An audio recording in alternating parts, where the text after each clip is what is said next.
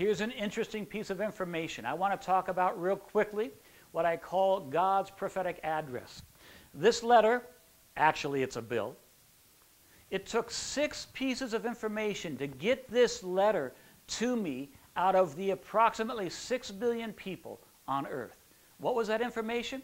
The country that I live in, the city, or rather the state or province I live in, the city I live in, the street I live on, the number of the house, the address, and my name. 6 pieces of information, and this bill found me. In the scripture, there are approximately 300 prophetic pieces of information to help you and me identify God's Savior, the Anointed One, the Messiah, when He would come.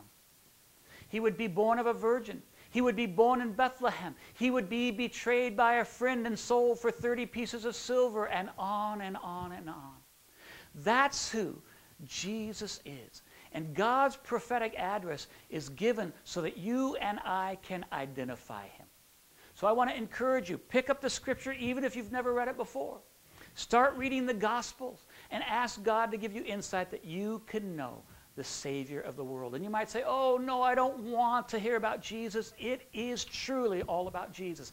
Born of a virgin, lived a sinless life, crucified and rose from the dead. Now that's pretty cool. Until next time, God bless you.